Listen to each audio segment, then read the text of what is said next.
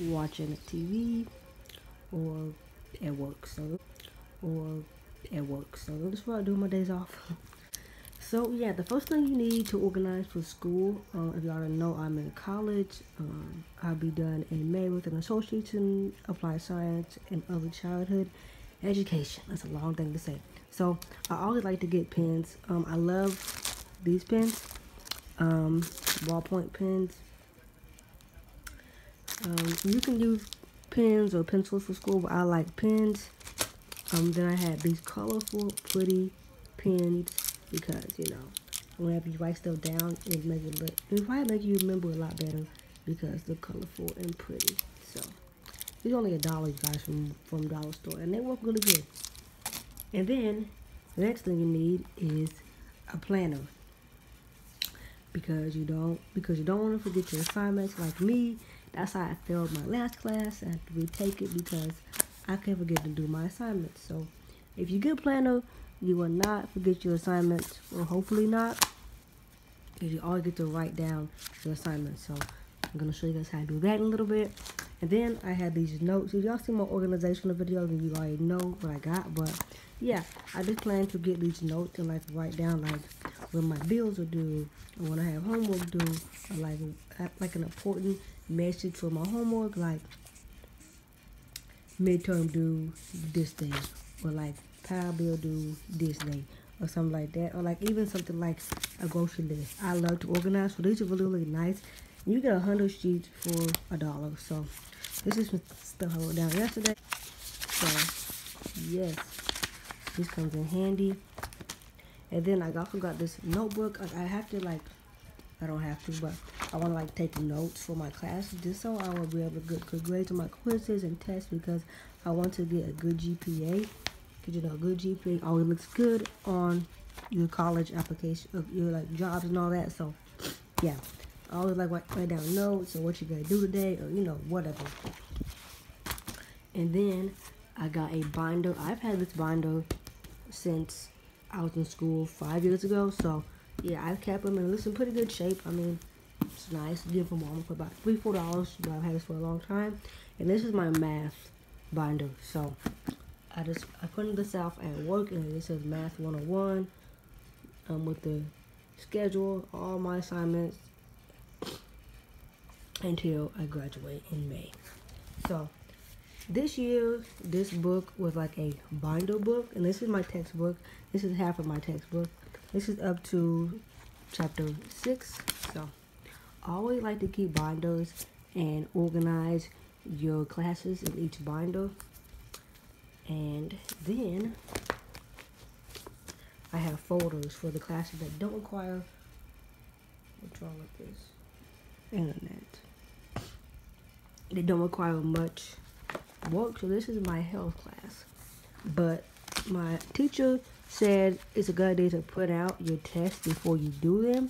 So this is the 100-page test, and this is like 30-some pages. So I printed it out because he said you can always print them out, then find the answers, and then, put them on your Blackboard.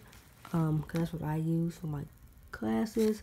So I'm going to do that. It's always good to listen to your teacher because they know what they're talking about, because they teach the class. And then I have my schedule of my due dates. That's always a good idea too. Always put out your due dates or write down whenever they are due. And I have mine all the way up till I graduate again. And it also says any assignment that is not posted by midnight of the assigned due date will result in a 0. It's encouraged to work ahead and post early. And y'all see that that's in bold and it's underlined, so that's really important. So yeah, this is my syllabus right here. I always like to put these out because, you always need to look back and see what the rules are and what days you're in the office and all of that. So that's really important too. I just love to be organized, and Welcome to Jazz is not playing. Let's see. Let's try it again.